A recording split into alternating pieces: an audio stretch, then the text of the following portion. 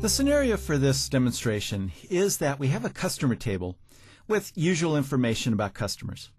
Some of the data, such as the customer name and the city where they live, is not sensitive data and not worth encrypting. Other data, such as the credit card type and number, as well as some notes that could contain some sensitive personal information, needs to be encrypted. So let's go ahead and set things up. I'm going to use master and create a login user1 with a strong password. Okay, user1 already exists. And then I'll create a database, Encryption DB, and use that database. And then I'm also going to create a user that is mapped to the user1 login. And here's the table where we're going to store information about our customers. Customer name, customer ID, name and city. Those fields contain non-sensitive data, so we're not going to encrypt that.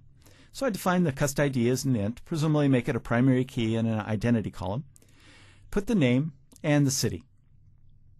And then we're also going to store the credit card type, the credit card number, and the notes field, and we're going to encrypt that data. Using data encryption in this fashion requires that you change the data type of the field. The reason is that the encryption functions within SQL Server 2008 return var binary data. So that needs to be the type of the fields within the table. And they need to be big enough to hold the encrypted data, because encrypted data is always longer than the clear text data. In designing this database, you have to make some hard decisions. Encryption is a very processor-intensive operation. So you only want to use encryption to protect data that's absolutely necessary. You might argue that, well, credit card type, just a string that says Visa or MasterCard or American Express or whatever, that's not really sensitive data. But you could also make an argument that with that kind of information, it provides some information about the actual credit card number that could make it easier to get at and decrypt that credit card number data. And then should notes about a customer really be encrypted data? Well, maybe yes, maybe no. If it contains personal information, if your salespeople are inserting sensitive information such as, I don't know, maybe the number of children and the ages of the children or social security numbers or things like that, then yes, definitely you should encrypt that data. So go through that kind of a thought process before you decide to encrypt data within a table. I'll go ahead and create the table. And now we have a place to store our data. I'll grant access to the table to user1.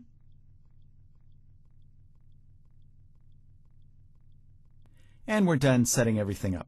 The first thing I need to do within the database is create the database master key. When you create a new database, in this case Encryption DB, SQL Server does not automatically create a database master key. Because if you're not going to use encryption within it, there's no reason to have that laying around. So I'll create that master key, encrypt it by password, and remember that when I execute this statement, it also encrypts it using the service master key of this SQL Server instance. So it's now stored in two different places, encrypted by the service master key and using this password. If you want to, you can drop either one of those versions of the database master key, but generally you don't need to do that. All right, we set up the database, and so now it's time to create a key that we're going to use in order to encrypt data. The first key I'm going to create is an asymmetric key using a valid SQL Server identifier, in this case user1 asymmetric key, using the authorization clause, which again assigns ownership to user1, and using the RSA 2048 algorithm. Go ahead and execute that code. And now we have an asymmetric key created within the database. Then I'm going to create a symmetric key called user1 symmetric key using a particular algorithm, in this case RC4, and I'm going to protect this symmetric key using the asymmetric key that I just created. And I'll create that symmetric key. There's various system catalogs that provide information about the keys that are available. One is the sys.symmetric keys catalog that lists all of the symmetric keys. This might be a little bit surprising because it shows two different keys.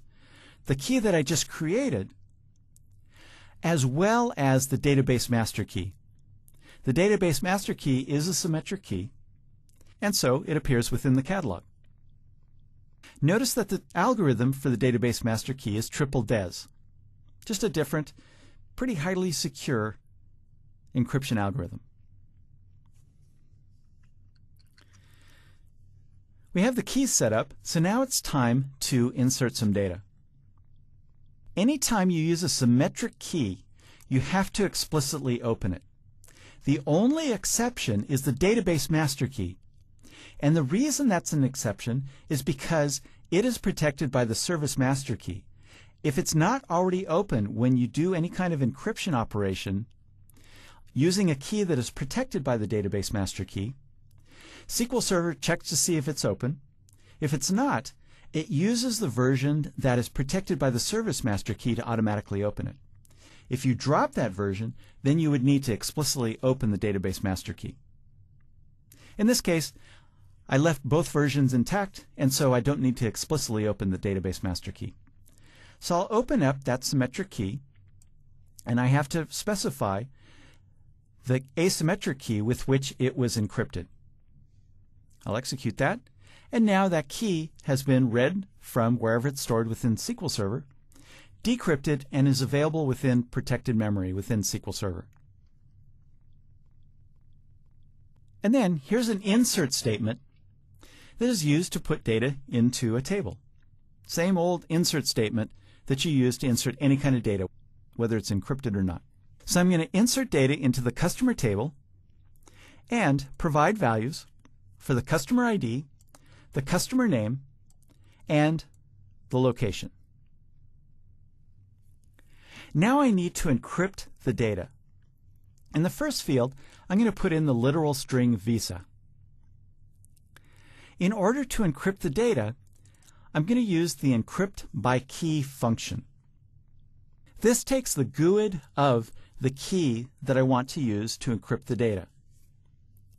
So I can supply the GUID and pass it directly into the method, or I can use the key GUID function and pass in the name I gave the key.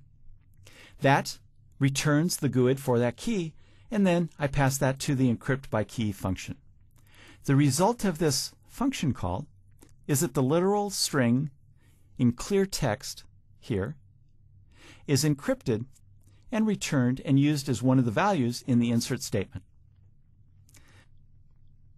I do the same thing for the credit card number, and then I also encrypt some notes. All right, I've already opened my symmetric key, so I just need to run this statement. I'll do it, and now we've inserted a row of data into the table and encrypted 3 of the fields. Anytime I open a symmetric key, I need to explicitly close it.